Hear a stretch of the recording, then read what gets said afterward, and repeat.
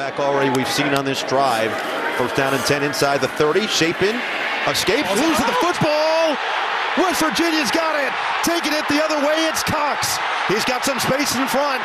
Cox, speed, Cox, touchdown. A game breaker, a momentum buster, and West Virginia is an extra point away from the tie.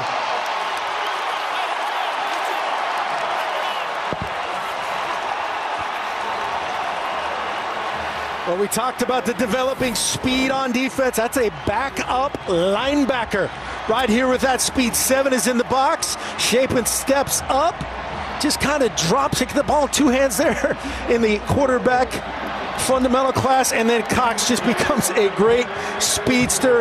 The 5th-year senior, the North Dakota State transfer, ties the ball game pending this extra point. Jasir Cox goes 65 yards to the house, and the West Virginia defense rightfully celebrating on the sideline.